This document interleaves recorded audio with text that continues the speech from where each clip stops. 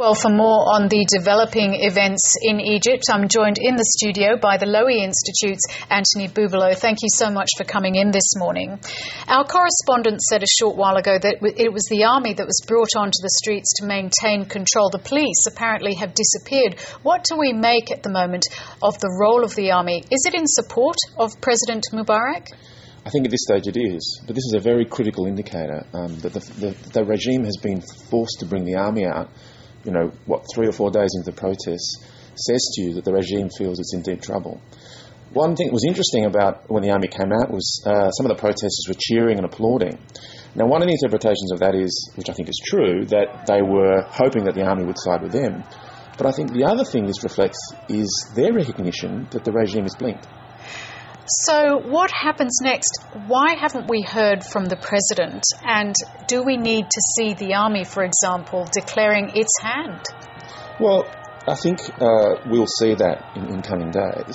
But I think the president and the rest of the regime are still working out what to do. I think they've been caught by surprise at the speed at which events have occurred. Do you think they're still in the country?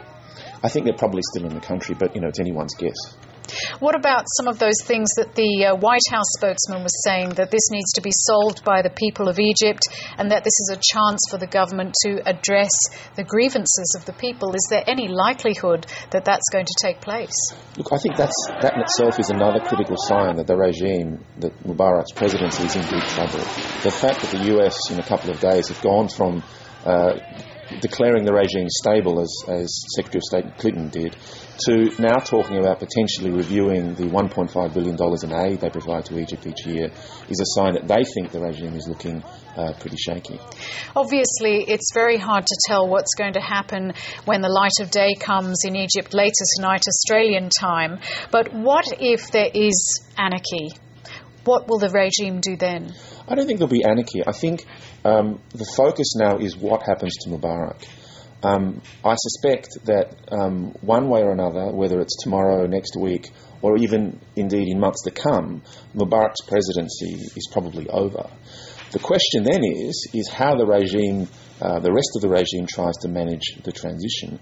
Other members of the regime will be trying to protect their positions to make sure they don't go the way of Mubarak. Exactly. I mean, there can't be a successor in terms of Gamal Mubarak, for example. No, so then what happens?